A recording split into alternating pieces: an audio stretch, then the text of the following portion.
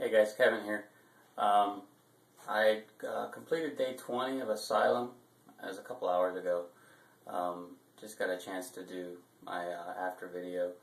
I noticed everything was fine. It was a good workout. I noticed in the last about 10 minutes of it, I think the other day when I was doing some work, I twisted my knee, and it was starting to give me quite a bit of trouble in about the last 10 minutes of the workout. So I'm just icing it down and taking some ibuprofen, see if I can get it all back to normal so I can continue workouts tomorrow. I'll do something tomorrow regardless, but hopefully I'll be able to just do my regular ASYLUM workout. So I'll let you know tomorrow. Thanks. Bye.